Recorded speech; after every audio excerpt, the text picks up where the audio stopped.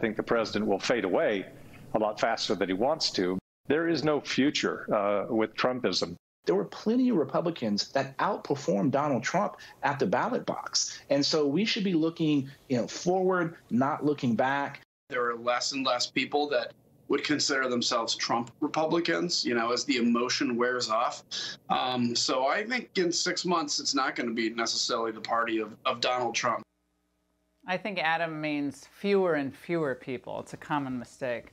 Well, if you only watch CNN, you might think those voices are representative of the GOP post-Trump, but what's the real truth? Well, in the latest NBC News poll, 87% of Republicans approved of Trump, virtually unchanged, NBC had to admit, from right before the election. Now, the same number oppose impeachment, according to a new Monmouth poll. So it seems that despite what you just heard, Trump's America First does have a future, one GOP voters seem to like, at least the policies. Here with her perspective on things, Nikki Haley, former U.S. ambassador to the UN and founder of Save America PAC. All right, Ambassador Haley, thanks for being here tonight. Where do you see the Republican Party going as the months and years move forward? And do you see yourself having a part in it? Well, I think the Republican Party should continue to be the party of solutions. That's what we've always been. When it comes to policies, when it comes to anything that brings about economic freedom and opportunities for people, that's who we are. And I think, it's funny for everyone trying to determine where the party goes. We should not want to go back to the Republican Party before Trump. We gained a lot of people that were unheard, unseen, many of whom, like I grew up in South Carolina, had just been misunderstood. We want to keep them in the party. But the reality is we lost a lot of women and we lost a lot of college educated. We want to bring them in and we want to expand the tent. But the way we expand the tent is by going back to what has always made us the stronger party. That we believe in freedom of speech. We believe in freedom of religion. We believe that every person has an opportunity if they're given the tools to do it. And what you're seeing the Democratic Party do now is they've now gone to where they're the party of censorship and they're the party of government control.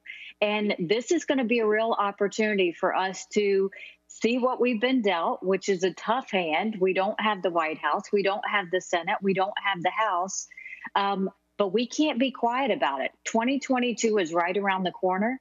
We have to start getting focused on how we're going to win the House back, how we're going to win the Senate back, and how we're going to pick up governor's seats. And I think we do it.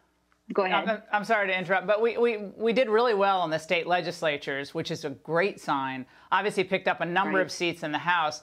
You also said that you thought the President Trump, would be judged harshly because of what happened at the Capitol. I'm not sure most Republican voters agree with you on that. Would you like to expand on why you think that moving forward? Yeah, January 6th was a tough day. And honestly, the actions the president had since Election Day were not his finest. And for me, it troubles me greatly because I'm really proud of the successes of the Trump administration. Whether it was foreign policy or domestic policy, we should embrace those. Those were the right policies. That's what our party cares about. That's what we were looking to do. I mean, just if you look at the foreign policy side, the strength that we were able to show as America was something that's really important. The actions of the president post-January 6th post-Election Day were not great. What happened on January 6th was not great. Does he deserve to be impeached? Absolutely not. So you'd vote against impeachment. Yeah, you'd vote against impeachment. Absolutely. So that's where you would part ways. They're trying to just kick him out the door. You would part ways with, for instance, Mitt Romney, who will be voting, it sounds like, for impeachment, to convict. At least it sounds that way. I don't even think there's a basis for impeachment. I mean, the idea that they're even bringing this up, they didn't even have a hearing in the House. Now they're going to turn around and bring about impeachment, yet they say they're for unity. I mean, they beat him up before he got into office. They're beating him up after he leaves office. I mean, at some point, give the man a break. I mean, move on. If you truly are about moving on, move on. The idea that they're going to do impeachment, that's not going to bring our country together. That's only dividing our country. When will you make a decision about 2024? Nobody wants to think about another presidential election. I think everybody wants to think about what we're going to do now. If you look at just the days since Biden has started, He's trying to see how many executive orders he can sign. But there's no strategy. There's no vision to it. He's going to jump and get into the World Health Organization again, but you're not going to have a Security Council meeting asking China to what they knew, when they knew, how they did it. He's going to jump into the Paris Climate Agreement, but you're not going to go and ask India and China before you get in to come back and make sure they slow their emissions now and not 10 years from now. You're letting Iranian nuclear weapons get produced, and you're going to jump back into the Iran deal without using those sanctions as leverage. And God forbid you're going to get back into the awful Human Rights Council without ever holding them accountable on their political It's all going to happen. It's all going to have elections have consequences.